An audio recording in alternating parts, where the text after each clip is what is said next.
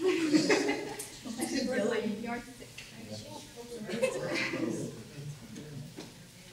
it time to start? Yes. Oh, a pen magically here. Am I good for BSides? All right. Perfect. All right, so can everybody hear me all right? Perfect. Okay, so welcome to my session of Cyber Safeguarding Through Folklore, engaging elementary students in digital citizenship education. Okay, big title, what does that mean? Basically, how to teach cybersecurity principles to elementary age kids. One of the key things to getting more people into cybersecurity is to start them young. I'm involved in a program called Cyber Patriot where we focus on junior high and elementary. In fact, we have some members here. We have Caitlin and Ruby, they're part of the Honda Cyber Owls. We also have the coach, Frank Hall, here. And so they're going to help me out a little bit through this presentation, so it's Pilar. And you'll see them in a little bit. If you haven't gotten a piece of paper, raise your hand so one of them can give you a piece of paper because you will need this. All right. So I'll get into how this idea came about. But first, I do have to give you all a warning. If you can't already tell, this is an interactive session. So who am I? I'm Dr. J, Dr. Joyner. Some people call me Dr. Sparkles. I am a technical mentor for the Honda Cyber Owls Cyber Patriot team. I'm also the director of education for the local group of Women's Society of Cyber Jitsu. They do have a talk today at 1300 in the University Center. So please feel free to check that out. I am very passionate about mentoring others and growing others, and also getting more people involved in cyber, especially in the rural communities. So like all good fairy tales, we're going to start. Once upon a time, right? Once upon a time, there lived a girl. And she majored in education and later got a master's in education, specifically music. And she had a hard time getting into the cyber industry. And then once she got involved in the cyber industry, she started growing in that cyber community. And then she started volunteering in the cyber community and giving back. Then one day, a librarian at the local library that sponsors the Honda Cyber Owls approached her and asked, hey, would you be willing to lead several cybersecurity fundamental classes during my spring break STEM camp? And this girl said, sure. So there we are.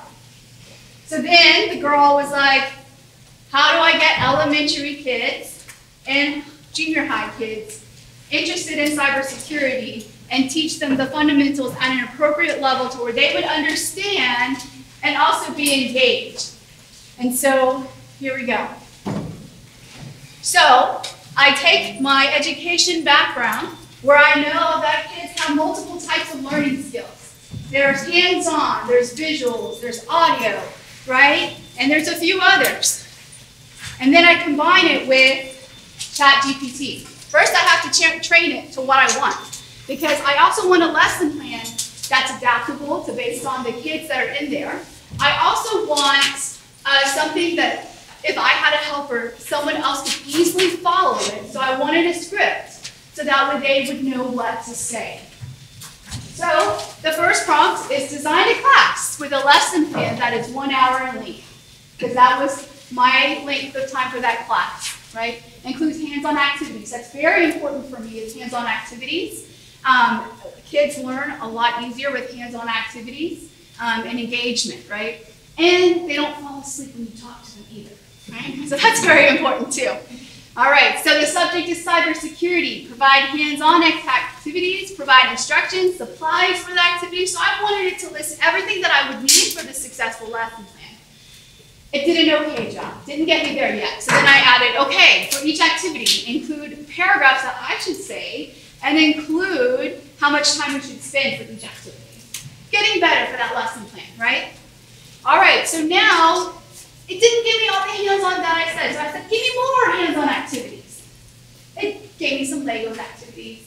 Not quite where I was wanting yet. And then I said, okay, now modify this lesson and use the story of the 3 little pigs to create an analogy of cybersecurity to elementary. Okay, so do we know where we're headed yet? So who are the 3 little pigs? Anybody? They're the good guys in the story. They're brothers too. They're brothers too, and they build houses, right? Who's the bad guy in the story now? AKA our adversary. The big bad wolf. All right, so now we're starting to shape up a lesson plan that kids in the elementary age can start to understand that there's a bad guy and there's a good guy, just like in most fairy tales. All right, so now, after some tweaking, after I got that, I went and I tweaked it and added some of my things that I add, and I entitled it A Cyber Owl's Adventure, Meet the Three Pigs. And I used the Cyber Owl's Adventure because the Cyber Owl Patriot team, right? And so hopefully this would be a building opportunity for the library to rope in some more kids for cybersecurity and get them interested in that Cyber Patriot team. So I try to connect everything from a strategic level. So I had my objective, just like a good lesson plan does, right? So introduce elementary students to the exciting world of cybersecurity through interactive and hands-on activities, fostering an early interest in cyber awareness by illustrating the importance of cybersecurity in a fun and relatable way using the story of the three little pigs. So one of the other outputs of this is I want teachers to be able to take my lesson plans that I develop and be able to use it in their classroom. So it has to meet some key elements from an educational perspective. So my three activities included the cybersecurity tale, the three pigs and the big bad hacker, creating super secret codes, and who was afraid of the big bad wolf. Now, I had to modify based on the people that were in that class. I didn't have 30 kids there that day, so I couldn't really do break them up into role-playing, one person be a little piggy and the other person being the big bad wolf like I wanted to. But I had my daughter here, Ruby, be the big bad wolf, and she will get to be the big bad wolf again for y'all in a little bit. So y'all get to see how that goes. So this is where the class interaction starts. So if you haven't already gotten one of these pieces of papers, hold up your hand, you will need a pen. So we're going to give y'all a piece of paper, and I'm going to walk y'all through basically what these activities were so y'all can get an idea of what this is like.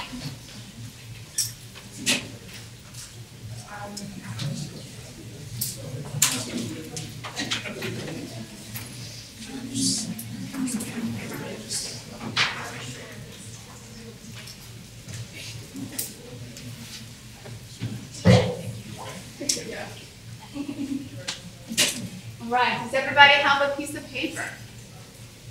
All right. So, it's a pig. So the first activity that I walk the kids through is I need a volunteer to tell me the story in their own words of the three little pigs. Who would like to tell me that story? Anybody? Nobody wants to tell me the story of the three little pigs? You do? Okay, tell me the story of the three little pigs. The three little pigs built a house out of straw. Okay. And then the pig was like, I want to eat you. Or the wolf was like,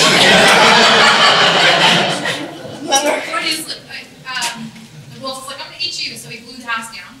And then they went and made a one out of sticks. And then the same thing happened and then bricks. And that didn't happen. And then the wolf was defeated. Okay, but there was something else in that story that's key that will affect our other. Yes, Ruby, what else happened in that three little story? The wolf did not give up after the first try. So he went to the roof and they boiled some water, and the wolf fell down and he got. Right, because he tried to climb down the chimney. So they either cooked him and ate him. Right. Okay, and then he ran away, right? Depending which story you're talking about. Yes. So who's the good guys in this story? The wolf. The wolf isn't the good guy. Yes, too. He just wanted food. All right, who's the good guys? The pigs, right? Yeah, that's the good. And so who's the bad guy? The wolf. The pigs. And so, did the wolf ever give up? Nope. Not until the end, right? And so just like our cyber attackers, the wolf acted and kept trying and trying and trying. And so there finally was a defense mechanism to stop him. All right, so that was activity 1. Activity 2, you're going to need your piece of paper. So before I had them do activity 2, I actually had them take a piece of paper, and based on the story of the 3 little pigs, I want you to draw me a house that you think would be secure. You can add all the defenses that you want. You can have a guard dog, you can have laser beams, you can have DNA code analysis. Draw me a house on one of your sheets of paper. Because we're going to get to that in a minute, but first I need you to draw me a house. I did warn y'all that this is an interactive lesson.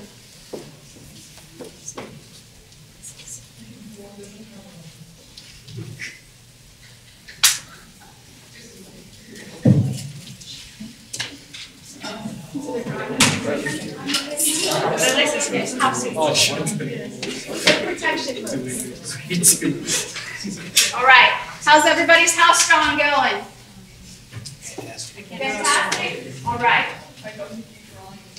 That's the point. You got one? All right. You can't see it, you can't attack. All right.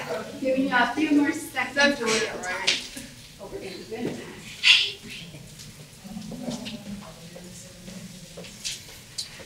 All right, for those who just walked in, we are drawing a house with as many levels of security as you want.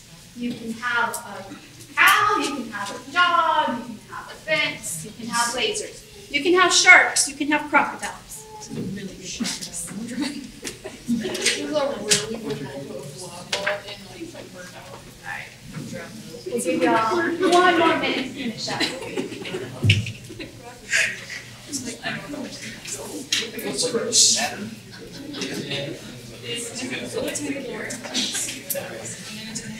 Big window. It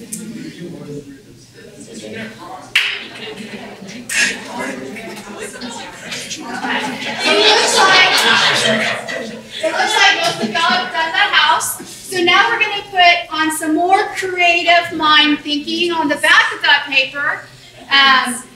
We're going to do some super secret codes, right? So I want you to think of a super secret code that is only known to you, that you won't give out to anybody, and this is going to be your password. Several of y'all may have online accounts that y'all need a password for, so we're going to walk you through those steps of how to create a safe password that you don't tell anybody, but then I do tell them that it's okay to tell their parents, right? Because that way we're safe online, and it's good for parents to have your passwords. All right, so we're going to keep them safe. So then we walk them through, depending on their age, what a good password is. The older they are, the more complex I can make that password for them and give them all of those top secret, super, password complexity requirements that we give them in an industry, like 16 characters plus and uppercase, lowercase, special digit. But at the elementary age, we got to break them down a little bit simpler because they won't be able to remember as well as some of the older kids in junior high and high school. So we got to start with something that they know. So I say, hey, if you like sunflowers, make your password about sunflowers. Give it a phrase like, I love sunflowers, or I eat sunflower seeds. But try to put a capital letter, and so then I show them on the keyboard what a capital letter is. And I was like, if you can, put a special symbol like an exclamation point or a $sign or something in there that will help make that password a little bit safer. I'm making my Morse code. Okay, and then I tell them, don't give this password out to anybody but your parents. I'm not giving it out. So at this time, go ahead and make your super secret password on the back of that paper that you drew a house on.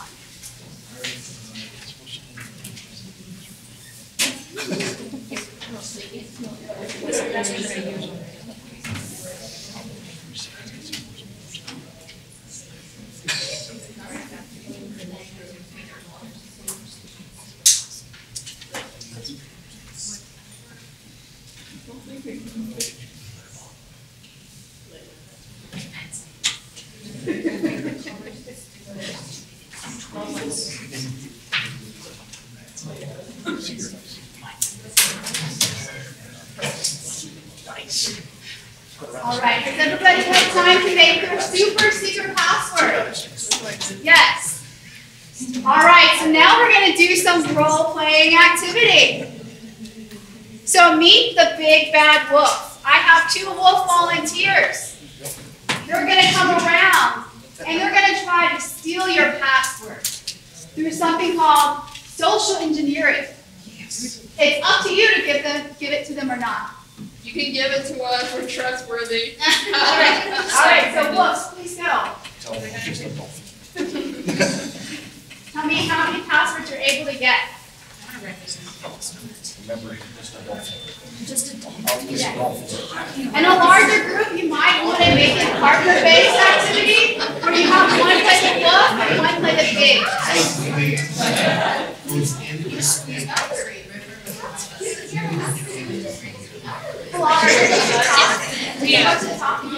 Sorry. My password's going to be repeated.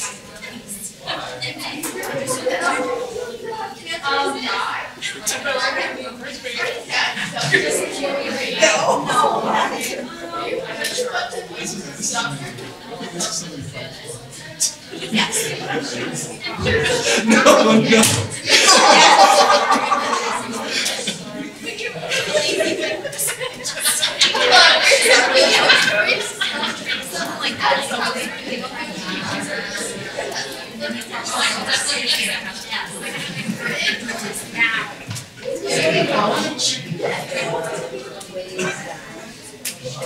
What if I wanted to go to Harvard?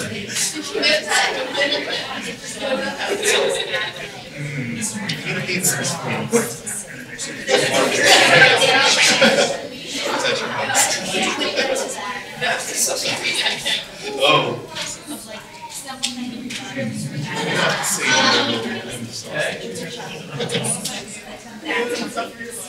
It's the risk.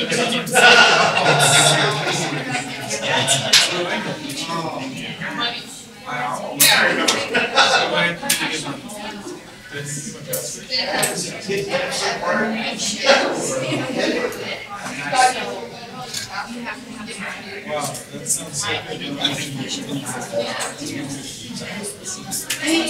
Did y'all get passwords yet? You got one? You got one? All right, y'all come sit down. All right. All right. So even as adults, the social engineering, I did get several of the kids' passwords during this session. And then when we talked about it, I was like, well, why'd you give me the password? And they're like, because she gave me candy. I was like, yeah, but now I know your password to your computer, and I know your email. I got the password right here. And I know this about you, and now I can steal your information. And the kid was like, oh, are you going to steal my information? And I was like, no, I won't steal your information. Yes, yes, I will. And so after we talked about that with one kid, then I had the wolf go back and try social engineering with the other kids. And do y'all think they gave out the passwords that time? Yes, I did. No, they didn't, not the second time. Okay? So they learned, right, through that engagement activity, they learned. And so for the older kids, I showed them some examples of what spearfishing might look like.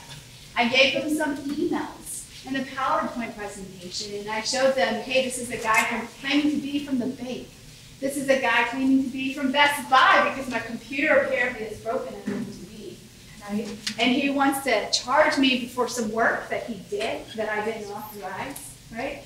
And so we walked through those steps, and then some of the older kids, because they had social media, I gave them some examples from LinkedIn, some examples from Facebook, and I talked about how in Facebook you'll see a lot of people posting in groups saying, hey, I have some free cats, or I have this, right? And people want to click on that, and then that's how they steal their information, right? So they send out links, or I know one of the big ones right now is, hey, I have some work from home jobs right now. Click on this Google link and apply.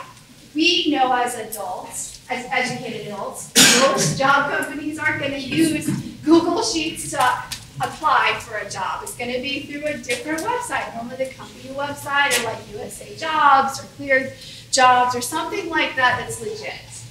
So we walked them through examples like that. So that way they got away from the day and they knew what to look at. when they looked at different things on social media and on their email. So, now we have a bonus round. So remember that house that I had y'all draw. So the last thing I had the elementary kids do is show me their houses. And then we talked about defense in depth. And we talked about how the bad guy could get past their defenses. So if I had a dog, how many of y'all had dogs on your house? All right. So I'm a bad guy. I'm going to throw out a piece of steak. And now that dog is distracted and I can go on to the next level of security. How many of y'all had fences? All right, all I have to do is bring my wire cutter, so now I can cut through that. What if you have lava around it? Lava. I just build a bridge and go over it. You have to say there's lava about the other fences too. Yes, but these bad guys never give up. So who else had something else? What did they have? Yes. So my house is underwater and it's protected by orcas. Okay, I have scuba gear. I'm gonna go scuba diving. What about orcas? I just give them some fish. They're hungry. They're the kind that only like millionaire yachts. Millionaire yachts. Where there's a way, there's a will. All right, who else had something over here? Anybody else had something else? Yes, up top. I had a decoy house. A decoy house. Oh, reception. I like it. I had Right? all my houses. But just like any bad guys, right? They go to that decoy and they eventually find out that it's a decoy. And then they do some more investigation or intelligence or research and they find out where the real house is. I made mine all look the same, but they're really bad inside the booby trap. And if you get one question wrong, you get canceled on all social platforms. That's what research is for. All right, so what else have we got over here? Yes. And a honey trap room where as soon as you go in, you couldn't leave. Oh, that's a good one. Yeah. Maybe that's where you bring two thieves, two bad guys. So that way one gets caught and the other one can work from the outside and get them out. Yes. All right. The snake ate my house. A snake ate your house. Well, I have a knife and I can cut open that snake. Oh wow. Yes. Wow. All right. Who else? Yes. But my house has wheels on it, so I just drove away. Well, just like that, guys, I have a Fast and Furious car, so I'm going to go and have a group of thieves, and I'm going to be in my Fast and Furious car and go align it, so I can get into it. So isn't that just exactly like our bad guys in the cyber community? We close one vulnerability, and they find another one, right? We give updated hardware, and then they do supply injects, right? We do everything remotely and do layers of encryption, and then they get our encryption keys. So we're constantly fighting our bad guys. We're finally, always, finding ways to go against the bad guys. They're finding ways to get it after our defenses, and then we have to find ways to make it even more secure, and then that adds money, right? All right, so we talked about that. And so then they understood the defense in depth at a very elementary level. All right, so why fairy tales? Why did I get stuck in fairy tales? Well, fairy tales go back thousands of years. So I didn't really have to worry about copyright because they were open to public domain, right? So that made it a little bit easy. And so there's some key items about copyright. If it becomes public domain, if it's published before 1923 in general, if the author died over 70 years ago, or if it's an anonymous author for over 120 years. And so I really wanted something that the kids would be familiar with, so I could get their engagement with, right? And so if I did like a more cyber traditional story and just talked about defense in depth, I would lose them.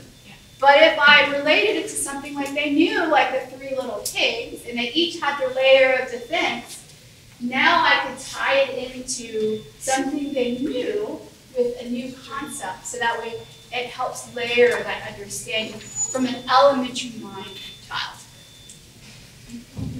So I do have a copy of the completed lesson plan that we went through today. If anybody is interested in seeing that, I'll pass it around over here. It's supposed to go 1 hour in length. And of course, it really just depends. Yeah, absolutely. It really just depends on how many kids you have in that environment and where they're at. So you have to learn how to adapt to those kids. Some of them may be more hands-on. Some of them really just want to hear the story, and they'll get more out of just listening. And so that's why I have different activities in this lesson plan. I do plan to make more lesson plans based off the fairy tale. And then eventually, as they kick off, my goal is to publish some of these, to make it accessible to teachers in the community. Because if you think about our education, right, especially in the rural communities, a lot of these teachers, they don't know what cyber is, or maybe they took a computer class in college and they became the computer teacher, right? Or they became the computer science teacher. So they're really learning as they go. So that's why our local Region Education 20 is always having workshops for them to learn and get educated, right? Cyber, as all of y'all know, it's not one time you get a degree or one time you get a certification and you're done. It's a field that you have to constantly learn. You have to constantly research and constantly grow. Because if not, you'll never get ahead of the adversary, right? And we don't want to play whack-a-mole all the time, and we don't want our databases compromised. So, are there any questions at this time? Yes. So one thing that hi, my name is Alma, and I am a recovering classroom teacher, and I now work in cybersecurity. Awesome. And I came to this talk because I wanted to see what's going on in education with kids, right? And I don't know if you've thought about the pedagogical impact of this type of lesson using fairy tales, because on a psychological standpoint, thinking about the social engineering side, these fairy tales have archetypes that speak across ages and across cultures as to the image of think of the tarot, or think of any type of mythological story. You can look at any mythology that also would not be copyrighted, right? And you can see the bad thing, person, entity, someone who's malicious, who's trying to trick you, the trickster.